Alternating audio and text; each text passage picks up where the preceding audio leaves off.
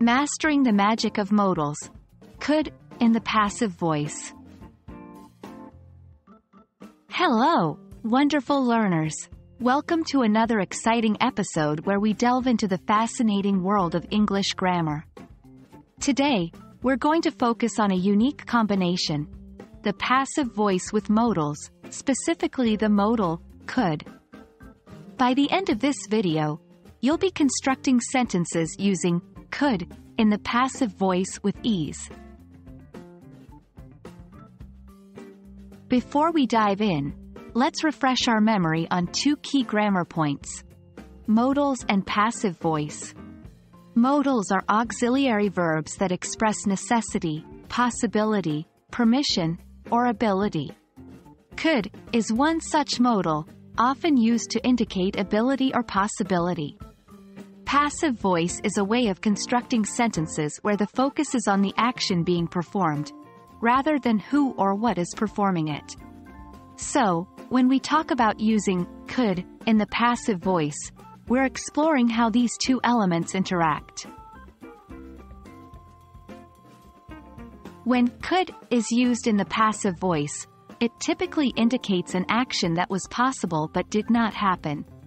Here's the basic structure. Subject plus could plus be plus past participle of the main verb.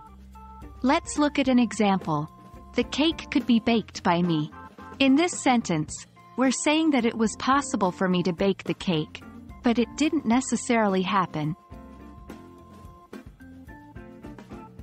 Now, it's time for you to practice what we've learned. Let's create sentences using the passive voice with could. 1. Transform this active voice sentence to passive voice. I could finish the project. 2. Use could in the passive voice to describe something that didn't happen in the past. They didn't invite her to the party.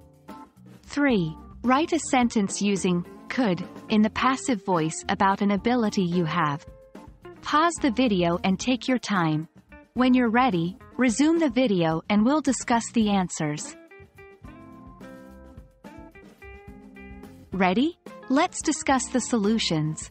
1. The passive voice version of I could finish the project is the project could be finished by me. 2.